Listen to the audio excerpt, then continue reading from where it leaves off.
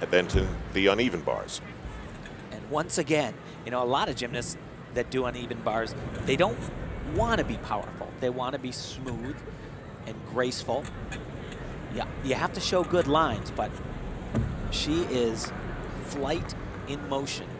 And her coach, Valerie Lukin, has found a way to choreograph a routine that works in her favor. Beautiful transition from the high bar to the low bar. And this routine that she competed in competition was no different from what we've been watching in the training sessions. Watch the landing right here. Pow!